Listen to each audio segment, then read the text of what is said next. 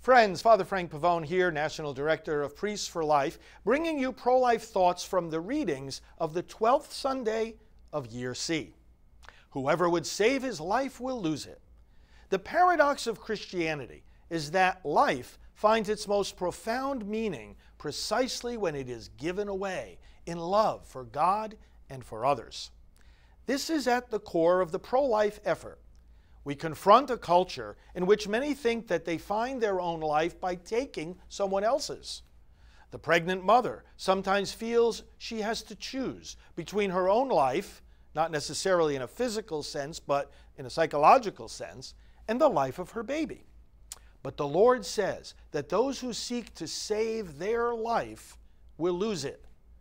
Rather, we find our own life precisely by putting the other person's life first. To deny ourselves and take up our cross brings us to the essence of life, which is to give and receive love.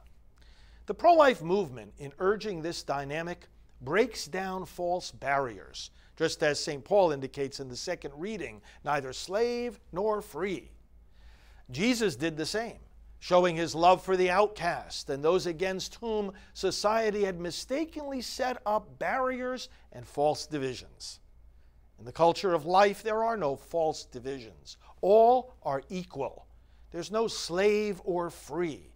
No person can enslave, own, devalue another, or declare that they are non-persons or beyond the protection of the law.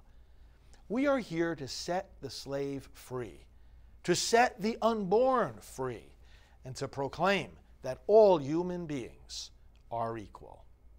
Friends, you can learn about the pro-life dimensions of the readings for the entire year if you go to preachingonabortion.com, and there you can also order my book, Proclaiming the Message of Life.